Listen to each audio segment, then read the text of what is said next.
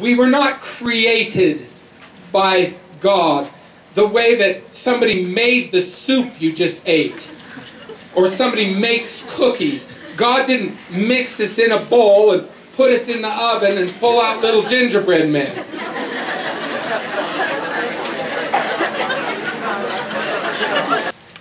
We are begotten spirit children of heavenly parents. So when we sing, "I am a child of God," we can feel the same realization that my friend felt in Zion's as he compared himself to the rocks and the stars.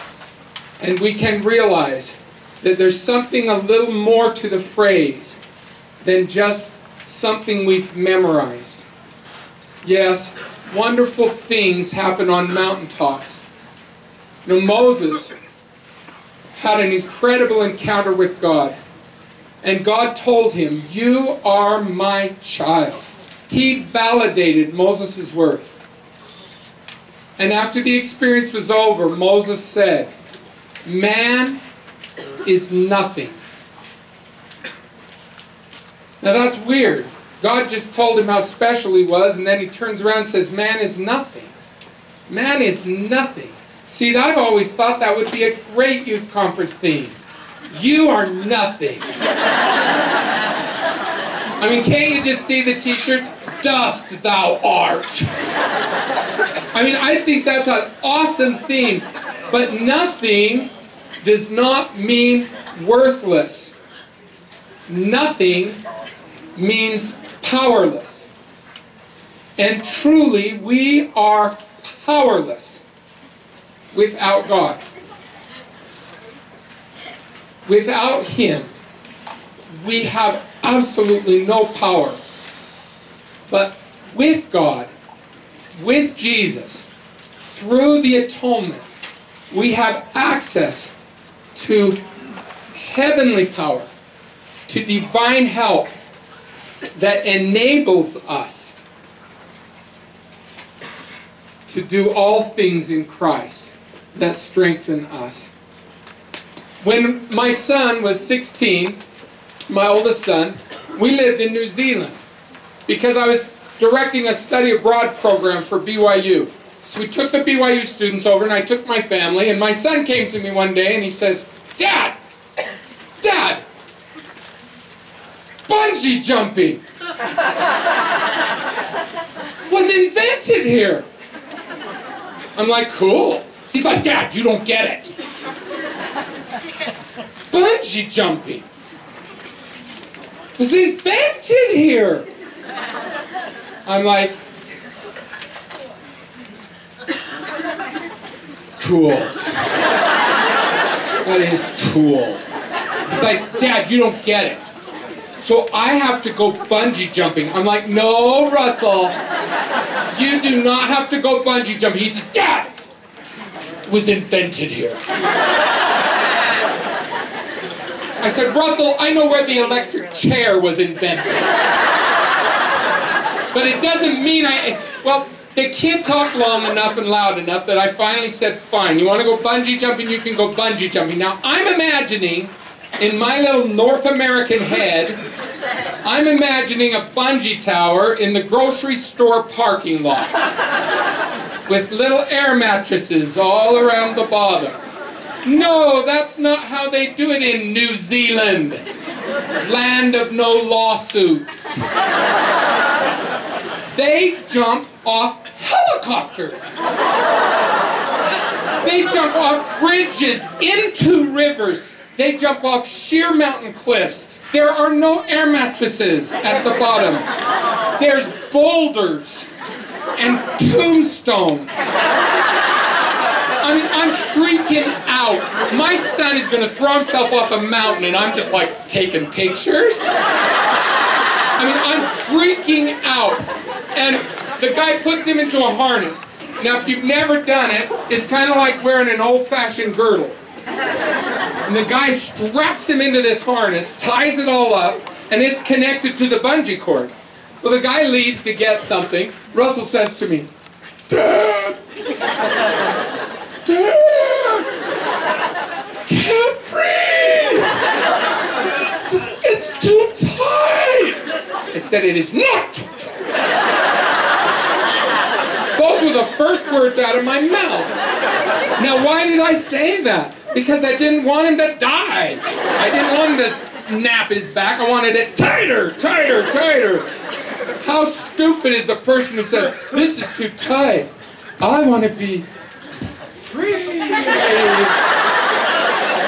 Oh yeah, he's free, all right. The question is, for how long?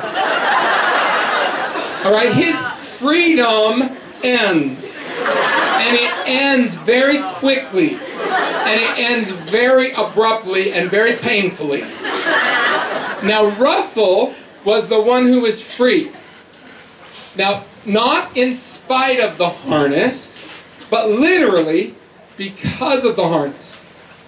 He was the one who was free. Free to jump. Free to jump again, which he did. Free to buy the very expensive video, which he did. Free to show it to everybody who dared come to our house for 3 years, which he did.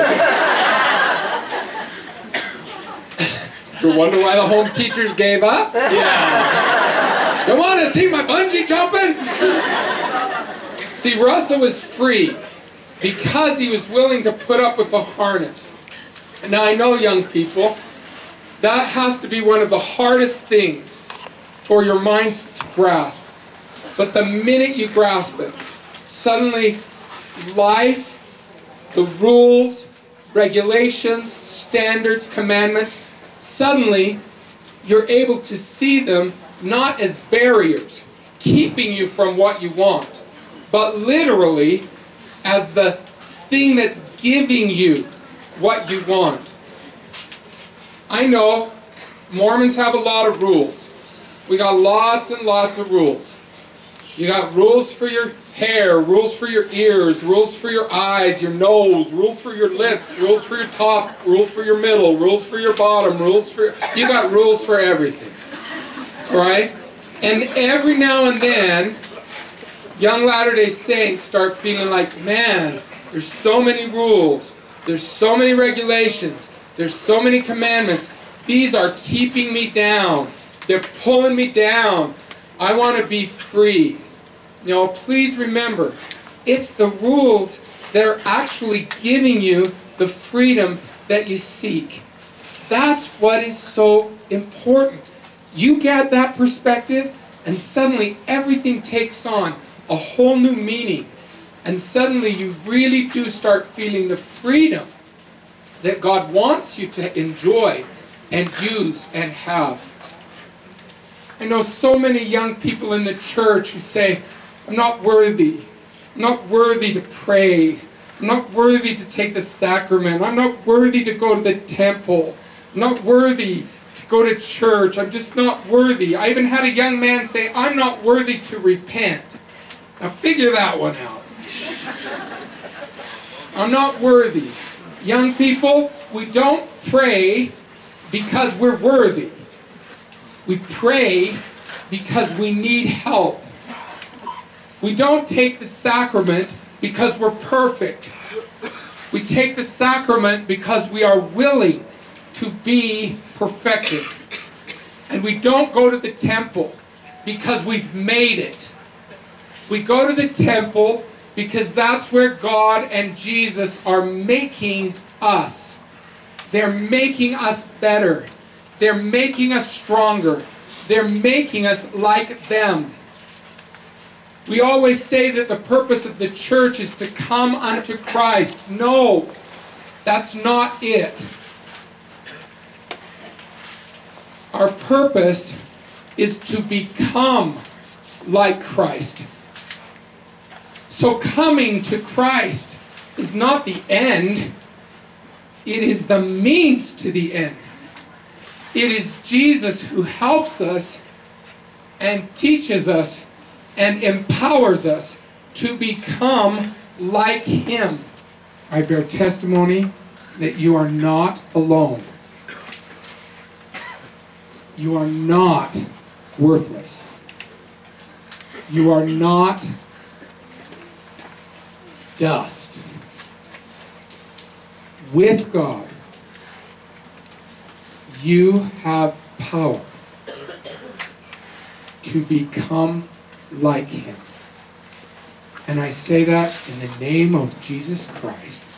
Amen.